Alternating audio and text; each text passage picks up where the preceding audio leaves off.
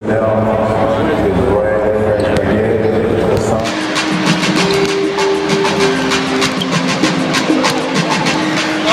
they're almost underway here at the Bankers Life Field out in Indianapolis. Paul George has been playing well for the Indiana Pacers, but he needs his teammates to step up for them to claim this crucial Game 5. Y'all know the name. Source. A little upset.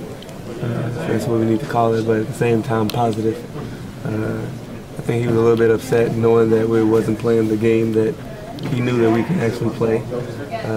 With the energy and effort wasn't there, so that was his main point. But he always said, you know, that we're a good team and we need to play like it, no matter what court we're on. So we took that challenge today. Was he, as far as from a standpoint, did he when you say he was hard mad at you guys when you were yelling, or was he just kind of, you know, typical Frank as far as X's and O's? Yeah.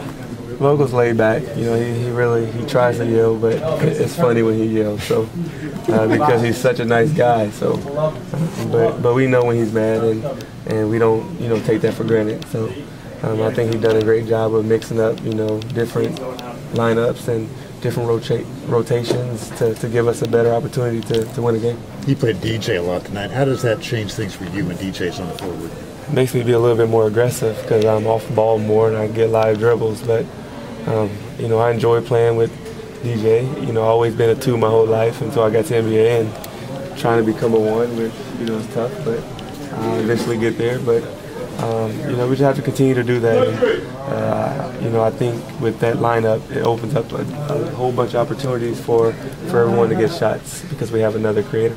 You guys had 8 turnovers the first quarter, but then I think finished with 17 or something like that. You really kind of settled down after that first quarter.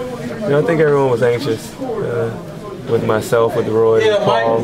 I think everyone, you know, really tried to make plays that really wasn't there, but we just wanted to make plays. But, you know, we have to just settle down. Coach told us, you know, that's the only way that team can beat us if we give them different opportunities to score in transition off our turnovers, and they feed off of that. So, you know, we thought about that. What do you got? D-Source, you're my idol.